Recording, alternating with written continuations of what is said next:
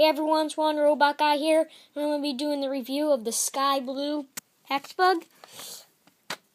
My only series, I used to have more, but let's see him run. He's okay, but I just got a new battery in him, but it's just his motor's kind of burning out a little bit.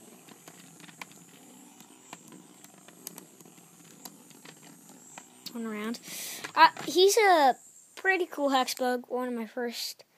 I like a sky blue color to him. Dark blue body, light blue top. Got this guy at Radio Shack for only about $8 or $7, I think. Kind of a little yellow because he's been here for a long time. But that's my review, so stay tuned. Those are all my guys I've done a review so far. Stay tuned for my next video, so bye.